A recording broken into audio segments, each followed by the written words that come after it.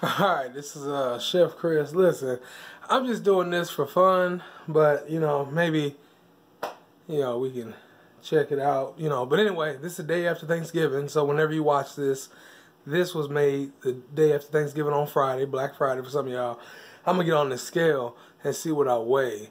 And I'm just kind of curious to see if I went up or down, and I figured why not bring y'all along.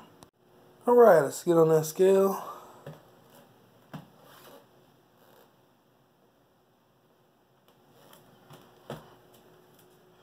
There you go, 280. Okay, so that's gonna put me at a total lost weight at about 8 pounds, 8.6, I think, with whatever.